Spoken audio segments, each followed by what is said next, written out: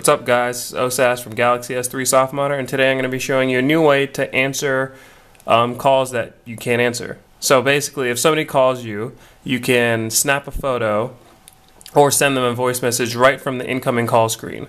So this app is called CallSnap.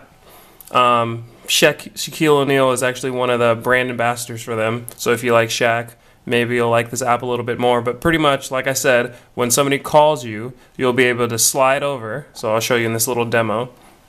You can slide to the right, it'll send a voice message, which you will then record. Or you can slide to the left, it'll automatically open the camera.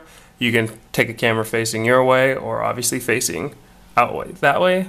And you can send them that message. And it'll immediately send. They'll be like, okay, well, this person's at a concert, this person's at work, and you don't have to type or do anything.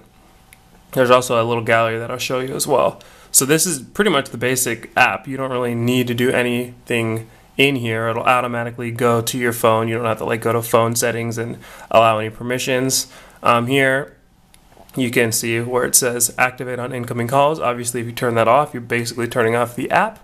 SMS text messages. So if you are going to send a snap, it'll send them a little message saying, hey, hold on a second, you're going to receive a picture from CallSnap, so that they'll know that, hey, he didn't just ignore me, he's actually going to send me something. And then extend with chooser, and then keep pictures on file. So all the pictures that you take on CallSnap will be kept in the CallSnap history. You can just click on this and then say remove immediately, keep forever, whatever you want. It all depends. And then picture quality, you'd obviously want highest. So you can just change that to high, medium if you don't care, etc. So that's really it. So I'm just going to show you right now what it looks like when somebody calls. So you can be anywhere on the phone. You don't have to be in the app. You just have to have allow incoming calls, obviously, to be on. And we're just going to receive a call. And then I'll show you exactly what you can do. I'll show you both ways just so you can get a good feel. So here it is. Here's the icon. So I'm going to slide to the right, and then it'll automatically jump here.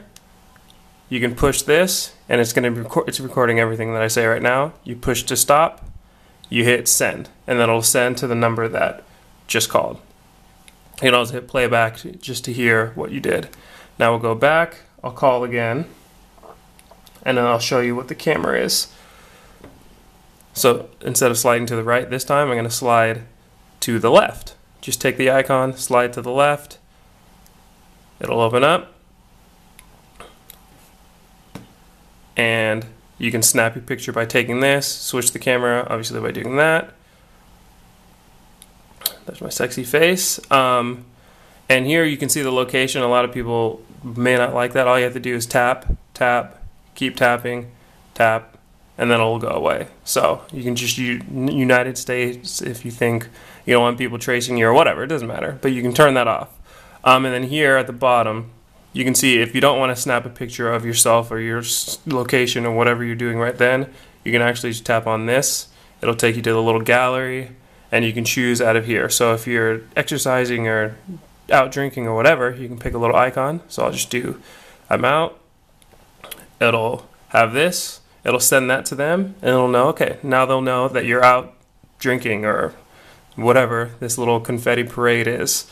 And all you have to do, you hit send, it sends them that little text message that I showed you guys before, and then it'll send this image, and then they'll know.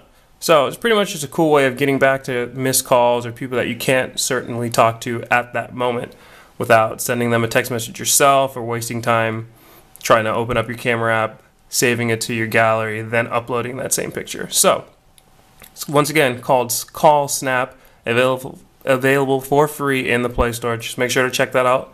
Make sure to check out the full tutorial for more information.